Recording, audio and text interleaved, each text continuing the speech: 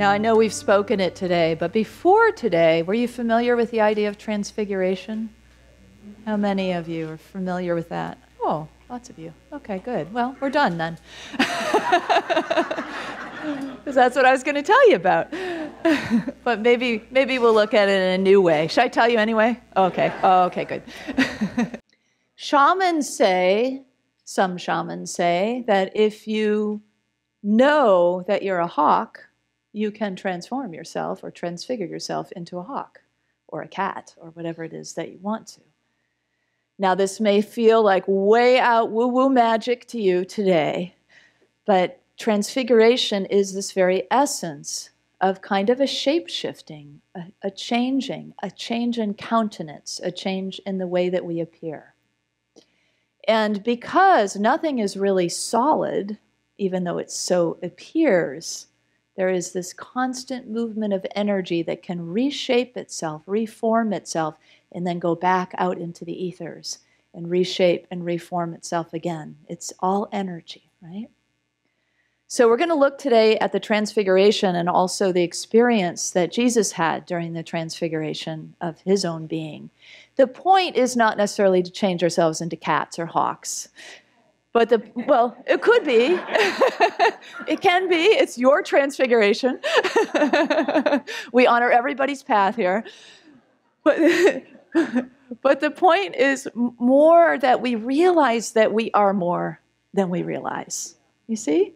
You know, we are more than we realize. We are so much more than the solidity that we think the world is made of, that there is this movement all the time of light, creating and recreating, and that we participate in that, and that our beings are infused with that truth. So I want to turn to the scriptures again and take a look at this. And remember, last week we looked at the story of Moses. Last week we looked at the aspect in this series of resurrecting the cosmic Christ, of the process of service, of here I am, you know, that Moses made himself available. And that whole experience happened to Moses on a mountaintop. So remember, whenever we go to the mountaintop, it's signifying that higher plane of consciousness. And so there's Moses on the higher plane of consciousness, yet Moses is in relationship with God. So he's having a conversation with God in the burning bush. Still phenomenon going on there, but it's a relationship. What happens then, it takes a long time, is another spiritual teacher comes along who isn't in relationship with God, but one with God, right? Remember Jesus would always say, I and the Father are one, or I am the vine, you know, all the I am sayings. So God was trying to send Moses down the mountain to his people to say, I am sent me, so that he could begin to know himself as that divinity. But it was like too soon for us, you know? And it might feel too soon for you today even, you know, because we're always in that evolutionary process. But Jesus came along and said, I get it. I am that I am. I am the one, I am who I am sent me, and I am that. And showed us how to be that oneness, right? So in his experience of going to the mountaintop, which there were a few, but in this particular story, he goes to the mountaintop and he brings 3 disciples with him. Whenever he's going to do something really important, he brings these 3 disciples, Peter, James, and John. Why does he bring those 3? Because in the 12 powers, as we understand it in Unity, those 3 represent faith, wisdom, and love. So if you've got something big going on, you're going to want to draw forth or activate those 3 energies within you, those 3 spiritual qualities. Bring the best that you can of your wisdom so you can discern the situation, because we're not really sure what's going to happen here. We're walking into our first day of Transfiguration class. You know, so not quite sure who's going to change or what's going to change or what's going to happen here, right? And then we want to bring love always, right? We always want the companionship of love, of the divine love that comforts, that allows us to know the truth, that connects, that reminds us, that makes us feel a sense of safety. And then we also want our faith, right? That rock, that sense of knowing, that sense of this God's with me. I got this. I am that. I can be that. And so that's what he brings, because He knows something's going to happen. There's nothing in the scriptures that indicates he knows what's going to happen, but that he is guided to go to the mountaintop, and so he does. So I just want to read to you what actually happens. So this is from Matthew 17, and Jan reflected a little bit of that in her reading. So it says, Jesus took with him Peter, James, and his brother John, and led them up to the high mountain. And he was transfigured before them. And his face shone like the sun, and his clothes became dazzling white. Then Moses and Elijah appeared, talking with him. And Peter said to Jesus, Lord, it's good that we're here. If you wish, I will make dwellings for you here, one for you and one for Moses and one for Elijah. And while he was still speaking, this big cloud comes over them, overshadowing them, a bright cloud. And that from the cloud comes a voice saying, this is my son, my beloved, in whom I am well pleased. Listen to him. When the disciples heard this, they fell to the ground and they were overcome by fear. But Jesus came and he touched them and he said, get up, do not be afraid. And they looked up and saw no one there except Jesus. And as they were coming down the mountain, Jesus said, tell no one about this vision until the Son of Man has been raised from the dead. Now, what the heck happened?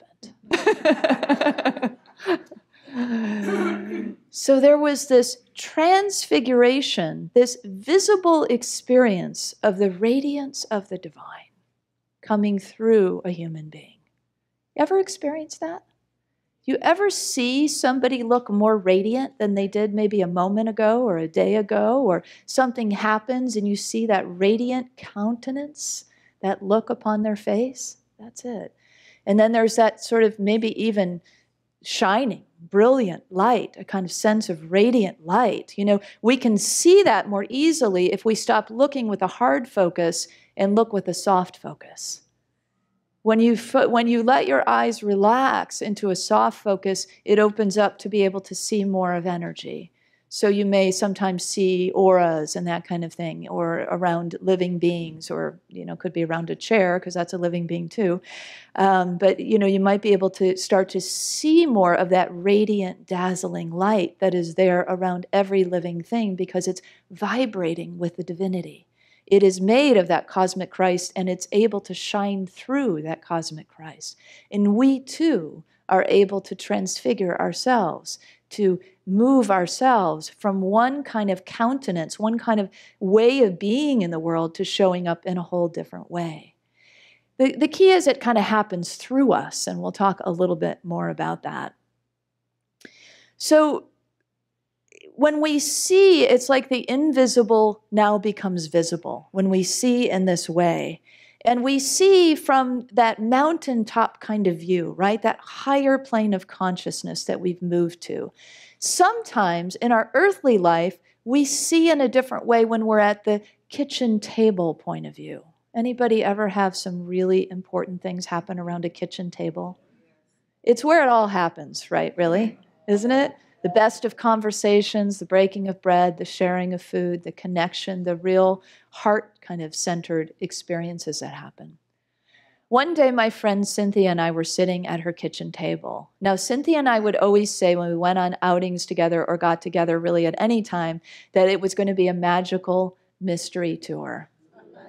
Magical metaphysical mystery tour, or magical mystical, it had any of those words in it, because things happened when we got together. I mean, I don't know what it was, but something about our energies together, really cool things happened when we were in each other's presence. And I'm just laughing because I'm now thinking about some of the craziness that went on. But I want to tell you about one of the experiences when I was sitting at her kitchen table. So just a few weeks before, I had received this thing in the mail. It was a picture on paper of Jesus' image, kind of like the image you see of the shroud. So it's kind of more that fuzzier image, but you can tell it's supposed to be Jesus as we know him in the art that we've seen. And it had instructions. It didn't have any return address, so I didn't know where it came from. I assumed it came from some kind of local church. And the instructions were to unfold it. It looked like a rug, but it was paper, and to kneel on it and to say prayers on this rug. Well, I thought it was interesting, so I kept that part and just kind of put it aside, but I didn't do anything with it. So I'm over at Cynthia's, and it's pinned to the wall in her kitchen. Now, Cynthia has had some really powerful experience with Jesus. So Jesus is really an important master teacher for her. She had an experience where it was a vision where she saw him in a field, and then after that she had something like an enlightenment experience that lasted for a couple of weeks, where she was just in this divine state that was a very shapeshifted, transfigured, completely kind of state that she stayed in for a couple of weeks. Kind of like Eckhart, if you know Eckhart Tolle's story, kind of like what he talks about, how he was completely shifted and he was like on a park bench until he kind of took up his new identity. And so it was like that for her for a couple of weeks, just experiences of being fully immersed in the divinity. So that's probably part of the reason why she pinned it up, because of that feeling and that experience. So we're just sitting there talking, and we began to look at it, and I said, I got this in the mail too. And as we were looking at it and talking, something started to happen.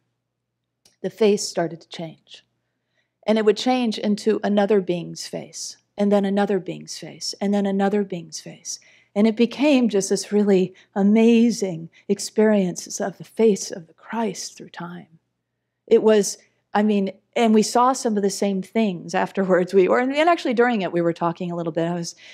I was surprised at some of the things I saw. I saw soldiers. I saw soldiers from the Civil War in that kind of garb. I saw women from the 1800s that looked, very well dressed. And I saw men with heavy beards from Middle East and darker skin.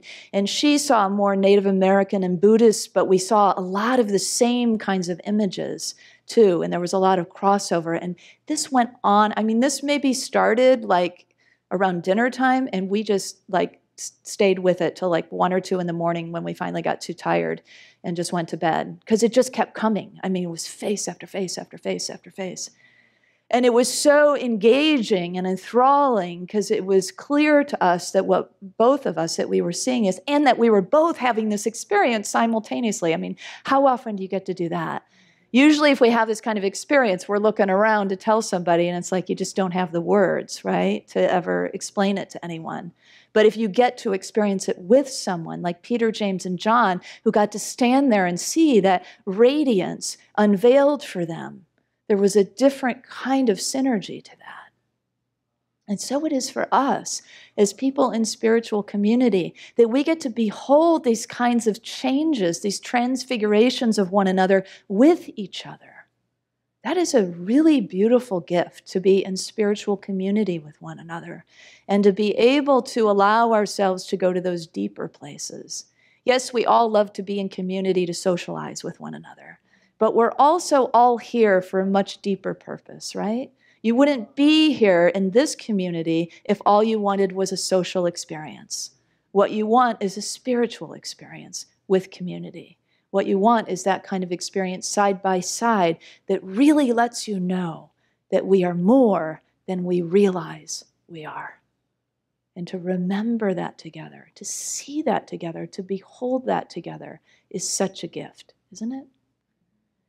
So what's important when we have these experiences is that we don't think just because we've had an experience of some kind of phenomenon that we want to cling to it in some way, right? So that experience doesn't mean that it was something special that happened for just Cynthia and I. It happened because it was something that we needed to experience. Just like, if nothing ever happens to you of this nature, you probably don't need it.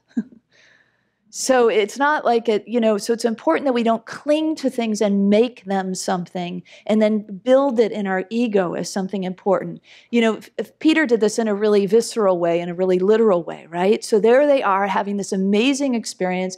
Jesus is showing them this, or it's coming through him, this radiance divinity, this experience of the white light. And what does Peter say? Good thing we're here, because we can build a dwelling for you and for Moses and for Elijah. It's kind of like last week's we talked about service. It's like the overdoing aspect of that, right? That it's like, okay, now you're in the midst of this transcendent spiritual experience and you want to pin it to the earth.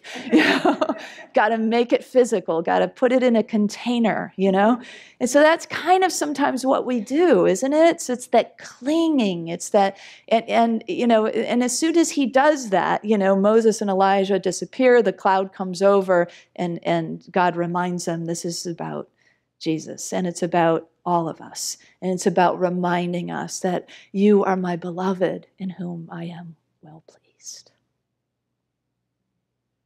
And when we can receive that fully, know that we are the beloved and the divine is well pleased, that we get it, that we're waking up, that we're beingness, and that divine light shines through us. And then everybody can see and behold that divinity, not to make you special, but to recognize who we are, all of us. So that's why the transfiguration is so important, because it is about the visible shift that happens and the recognition of what has happened. The recognition of that, the realization of what that means for us. That we are not just this dwelling place, but there is like the tents that he wants to build. There's an over-tenting thing that happens, right? That blows that apart, that says, no, this isn't about getting physical right now. This is about you recognizing the fullness, the energy, the power, the light, the divine love that you are. So when we move away then from that clinging, we can see some other ways to do things. When Peter does that, it's kind of like the old adage, don't just stand there, do something. That's kind of what he's operating from, But actually in spirituality sometimes it's don't just do something, stand there. Right?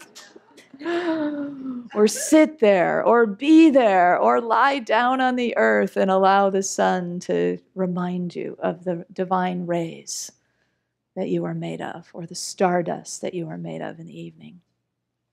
So that in nature we see examples of this, to bring it down to earth a little bit more. Have you ever seen a snake shed its skin? Yeah, it's an amazing thing to watch. So do you ever see the snake sort of trying to get back in the skin, like shimmying back? No, it's so happy and knows what it's supposed to do. And it gladly and without resistance just helps wiggle out of that which wants to be shed. And so it's for us too that we get attached to the old ways of being, but as we, whatever word you wish, shapeshift, transfigure, transform, transmute, all of these things are cousins of one another.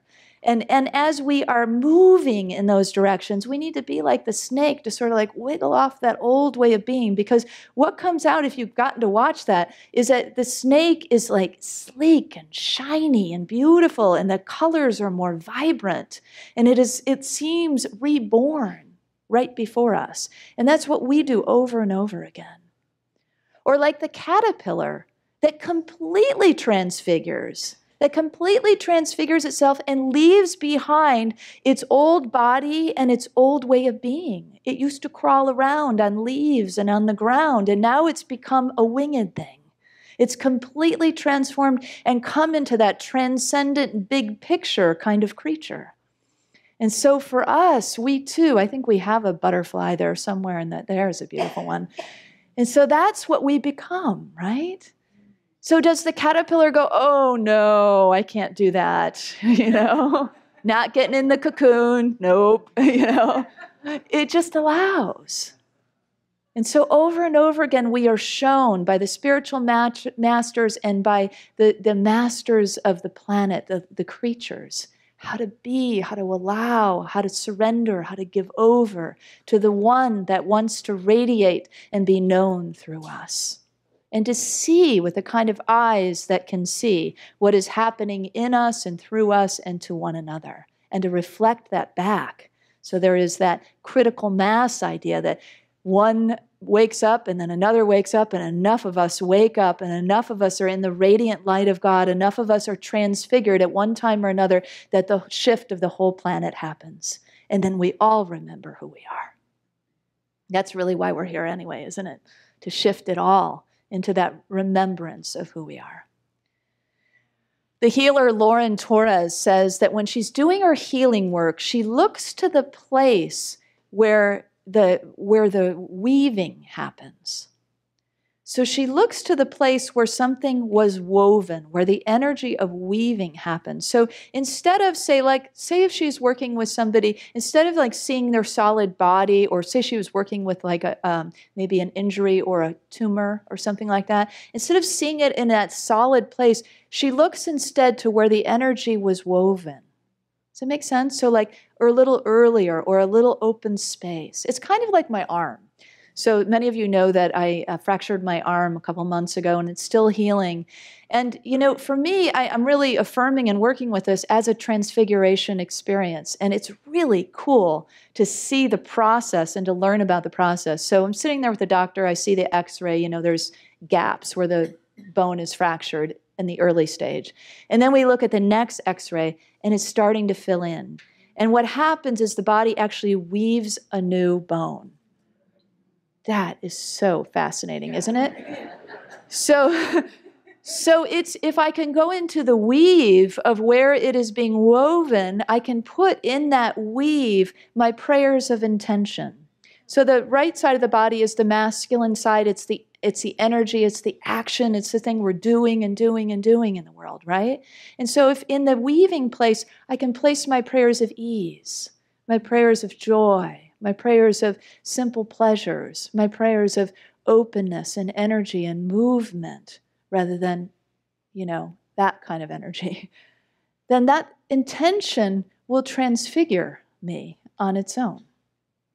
I believe that. So that's a little bit of working with our co-creative principle and the allowing piece, having a little bit of an intention behind it and a giving over. It's more like how Jesus went into the crucifixion and resurrection, knowing those things were going to happen, but yet having to give over to it. And so it's kind of the same process for us. We may have some inkling or intention involved, but there's still a giving over. There's still a letting go. There's still an allowing, like the caterpillar or the snake. So, and there's also that experience of, many of you shook your heads when I said, have you seen somebody radiant before, or changed to a radiant countenance? A lot of times that happens for people near death. If you've experienced that before, where somebody can even become kind of like translucent almost. Has anybody experienced that kind of radiance near death? Yeah, many of you. And so that beautiful gift that being gives you to see them in that way is a transfiguration experience. What's happened for that person is they've given over, right? They've allowed, that survival instinct is now beginning to fall away. And it's not just a bodily survival instinct, but actually what we hold to the most in our culture now is more psychological survival, more the ego survival. And so it's the giving over of that as well. Right? We are not in control. It's giving that over. I know it's always bad news. I always try to give it time to land, for me too, because it's good news. It's really good news. Because as we give over, we open up. We're more at ease. We're more allowing. We're more spontaneous. We're more alive. We're more heart-centered. We're more in the flow of the divine. And so it will naturally happen that our countenance will shift to that and give that gift to others everywhere we go, just simply by beholding the presence, like we would behold that magical butterfly and say, there has to be a God when we see those colors and that brilliance and that beauty, and to think that it has transfigured from this little creature that was crawling along. Still cute, little furry caterpillar. Not saying that. And so it is for us, this shifting, this changing and it doesn't have to be, near death. That's the point. It doesn't have to be that we wait until our final days to surrender over some of this instinct that says, I must stay alive, I must be in control, I must, which is kind of what the ego does. It's like it's in fear and it wants to manage things, but it can be a slow process of just giving over and giving over and giving over and allowing that transfiguration to happen through us. Doesn't have to be anything instantaneous or phenomenal in a sense. Adyashanti says in Resurrecting Jesus, the divine presence is no longer obscured by the view of unconsciousness in this transfiguration process. Such a one is no longer primarily a person, but a presence. That's really what we're coming to. We're shifting from being a person to being a presence. Very different, right? You know when you're in the presence of someone who's really being that true presence, that authentic presence, or a person, a personality, a persona. Very different. He says the personhood has been rendered transparent to the light of truth, the shining of the divine being. In the Gospel of Thomas, it talks about, I am everything. I am the light above everything. I am everything. Everything came forth from me, and everything reached me. It's back into the cosmos of the Christ, right? I am that I am from the very beginning, and I am right now as I sit here at Unity of Walnut Creek. I am the I am. And when I shift to knowing that I am the I am, it's like, everything's going to be okay. In fact, everything is brilliant. Everything is amazing. Everything is alive. Everything is exciting. I'm really glad to be here. We elevate in our consciousness, in our desire to be a part of this process of transfiguring our entire planet. Are you ready to do it? Yeah.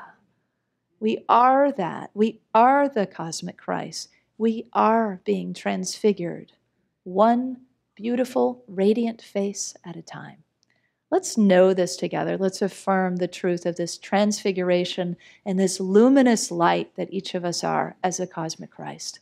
Together, I am the transfigured, luminous light of the cosmic Christ.